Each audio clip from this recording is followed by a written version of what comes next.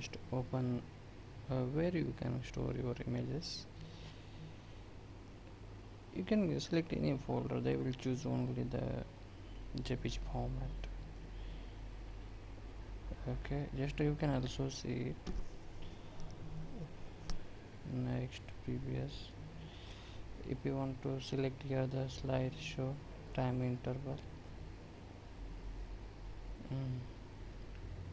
see how he is now working as per the time interval which you provided.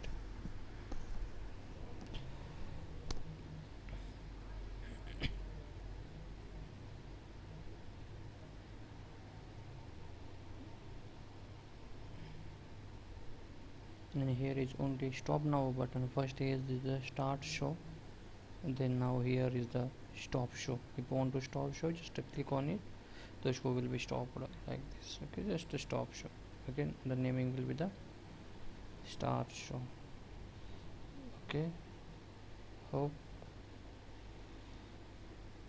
you like my article.